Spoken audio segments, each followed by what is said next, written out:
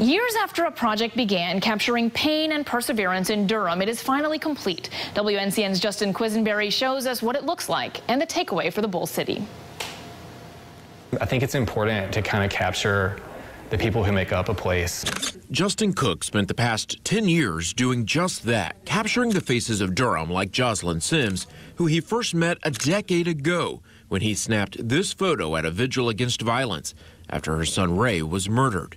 We first brought you their story earlier this year. They didn't have the right to take them from me like this. And they don't know who, and I don't know who, and I don't know why. I just want my baby back.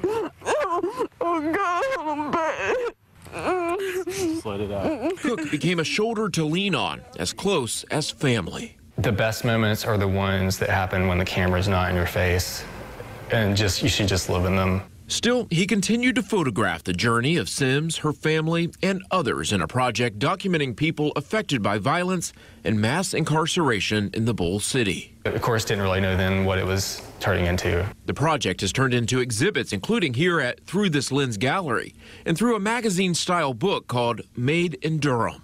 There's comfort in knowing that there's a physical product. A bittersweet resolution to a project the freelancer started as a college student. It's just frustrating that moments like this exist. The moments that are in here, the deaths, the depression, the grief. But also a sense of hope shown through Sims' stand against violence. And we got to stop going to these cemeteries to see our little children.